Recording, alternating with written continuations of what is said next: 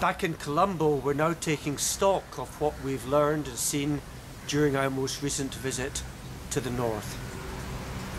I believe that UK projects are making a difference. There's a lot of land still to be demined in northern Sri Lanka, but the total of £2.1 million of funding, which we are providing for 2014 and 2015 combined, will make a difference in that area. Similarly, our work on community policing is helping the police to work effectively with communities in tackling problems of law and order.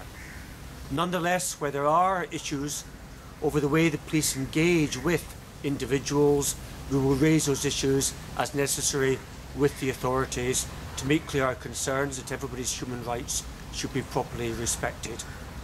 We will similarly make clear to the authorities that there must be no reprisals against those individuals whom we met as part of our legitimate business during our visit.